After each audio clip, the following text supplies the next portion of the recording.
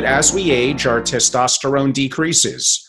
More than potentially muscle mass, our libido, our vibrancy, our potential mental acuity as we age, and the loss of muscle mass, especially for men over 60 or 70.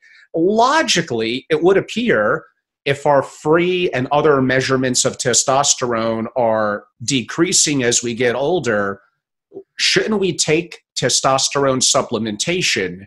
But I know that you're a little bit of maybe not.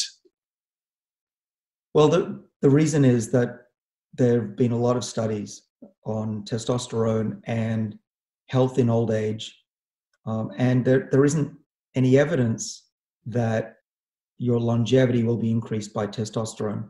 Now, what will happen is for men, you'll get more muscles if you work out with testosterone. You'll slow down your loss of muscle mass, which is a percent or two per year as you get older.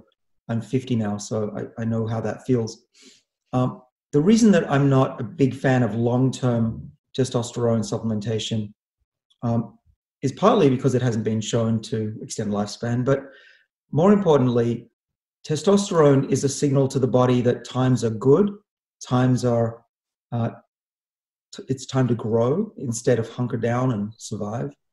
And I do worry that if we artificially boost the levels of testosterone, then it's going to counteract those longevity mechanisms. But I'm not completely down on it. I think it's not going to hurt if you take testosterone and build up your muscle. That's all good. I mean, if you fall over when you're 90, you're basically done for.